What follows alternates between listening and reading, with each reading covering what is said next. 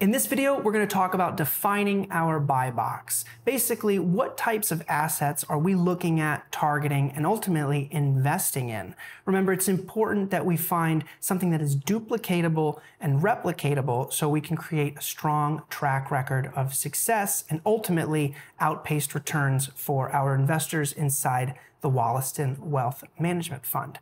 So a quick overview, a well-defined buy box allows you to quickly hunt and target projects that really fit your criteria. You don't have to relearn the project and building over and over and over again. Think of it similarly as a template, right? Now, by having a good template, this allows you to concisely and quickly communicate your needs to other professionals, such as real estate agents, brokers, managers, or even tradesmen that may be working in the area and helping you find deals.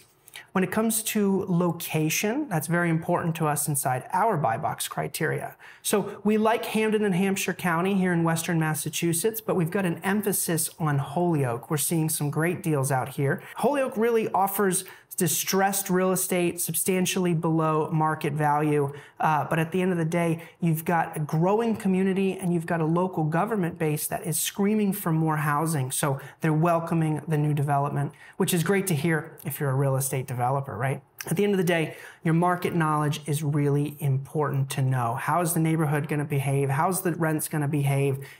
What's the values going to behave like? It's important to invest in an operator who understands and knows the market they're working in. From a primary asset type perspective, we're going to be targeting projects that are 10 to 30 units in size.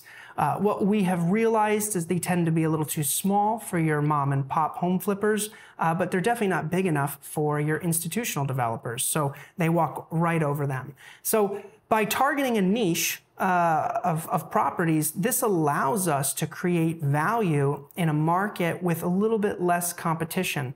Now, at the end of the day, if the project is slightly smaller or slightly larger, if the deal is good and there's meat on the bones, we're happy to take it down. We've done plenty of 2 and 3 family projects that would have been phenomenal returns for our investors if they were funded entirely with private equity.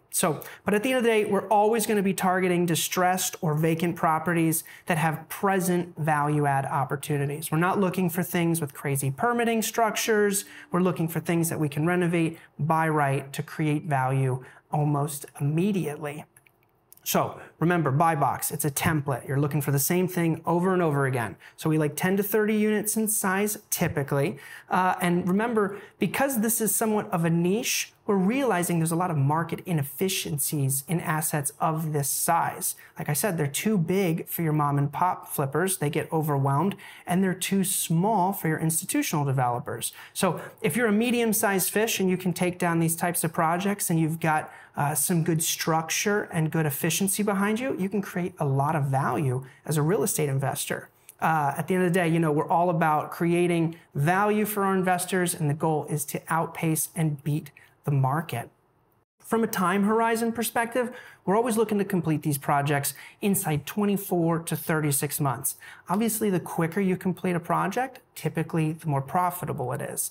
With that being said, the more quickly you can complete the project, the more quickly you can recycle that capital into another investment. And investment is all about long-term growth. And if you have the opportunity to compound your earnings, that's where you achieve substantial financial milestones. So our goal inside the Wollaston Wealth Management Fund is to ultimately cycle your capital from project to project and continually grow those gains. However, 24 to 36 month timeline is an appropriate timeline which allows you to substantially complete the project without feeling overly rushed, because if you're rushed, that's where mistakes happen. Now, private equity typically involves more risk. Most people know that. However, without risk, there is no reward.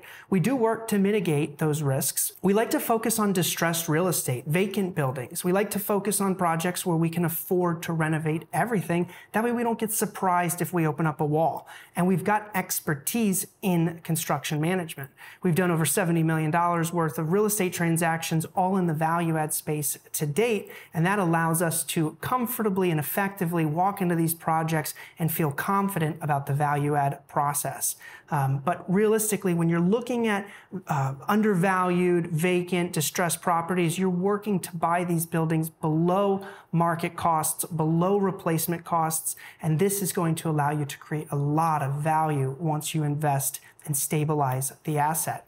So you might be thinking to yourself, great, all of that sounds wonderful, but if I invest inside the fund, how much money am I going to make? Well, if you enter the fund, we're going to pay a preferred rate of return of 8% per year on your money. While we're working your money in projects as operators, we're going to target investments that achieve at least a 20% internal rate of return or achieve a 2x equity multiple for the fund and its investors. So those are three key metrics that we're always looking at inside our buy box, and we're not going to proceed on a project if it doesn't hit that financial criteria. In the next video, we're going to be going through some of the key deal requirements, which my partner Harrison is going to walk you through in a bit more detail.